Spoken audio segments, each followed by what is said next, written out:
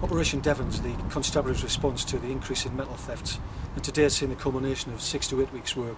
We've arrested 23 people in relation to handling stolen goods, but also money laundering offences at the same time. Excellent result all round.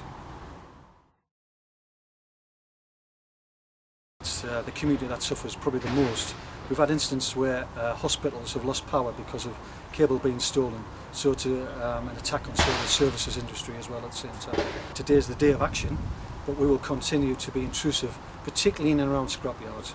And what we're looking for, there are certain scrapyards which are unscrupulous in the way they do their business, but the majority of which are lawful and operate in accordance with the legislation.